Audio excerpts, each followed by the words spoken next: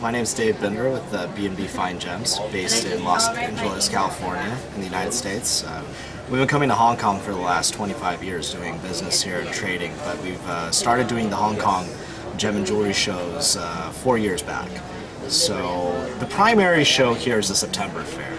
That's the biggest show of all the fairs, which do take place. And I think the growth of September has sort of caused the satellite shows to also gain in notoriety, namely the June and March shows. I think that Hong Kong has really become the epicenter of our industry because of growth in the Far East, but also because of the vicinity to Southeast Asia and Europe as well. People like coming here, people like doing business here. Banking is very easy for many individuals who do have companies established here in Hong Kong.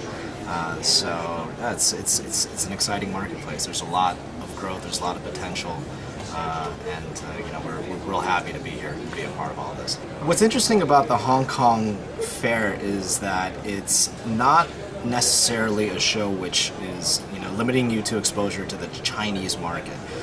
When we come here to do this show, we do business with everybody from American clients to European clients, people from South America, to all over the world, Southeast Asia. So yes, there is that exposure to the mainland Chinese market, and there are quite a few buyers who do come only to the Hong Kong shows. They don't make it to the United States for the Tucson Fair. They don't necessarily make it to the United States for shows like the JCK show, even in the European shows like Basel World and the Munich fairs. This is really their chance to come and to buy. But like I said, it is sort of the epicenter of our business now, so it's a global market that exists here. People from all over the world come here to buy. But in the last 5 years, we've definitely seen an incredible influx of buyers from mainland China. They are focused and concentrated in a certain segment of the market in terms of what they're buying and what they're consuming, but they're buying with a very healthy appetite. And what's refreshing about the Chinese market is that they're not afraid to test new items and to get into new stones and unusual gemstones and take them back to their local markets, and really they have courage to put the capital into our business, where a lot of other markets have been lacking that for the last 5 or 6 years. Well, doing business in Hong Kong is very clean and easy. I think that's a big reason why this show has become, these shows rather, have become you know, very influential. Banking here is very easy.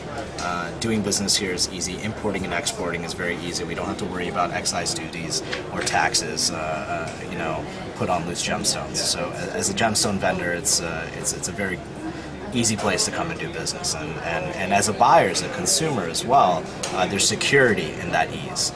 Whereas in some European markets, we do have to deal with carnet, and we do have to deal with duties upwards of 20 to 25% sometimes on loose gemstones. So in that regard, it's advantageous to do business here, and I think that's why a lot of people like coming here. You know, price range is pretty wide actually in terms of what they consume. But you know, one example is rubellite tourmaline. Chinese consumers basically single-handedly drove up the market for rubellite in a period of about 12 months. Prices almost tripled within a year because of Chinese buyers solely. So that's one stone which they've been very, very you know, keen on acquiring and purchasing. And in terms of precious material, fine royal blue sapphires today. This is definitely an item that Chinese consumers have started to really go after, and you know, for the first time we're seeing them consume items at the very top end of the market, and it's refreshing to see that there's a new consuming market outside of you know, the main markets of you know, the United States and Europe consuming high-end fine gems.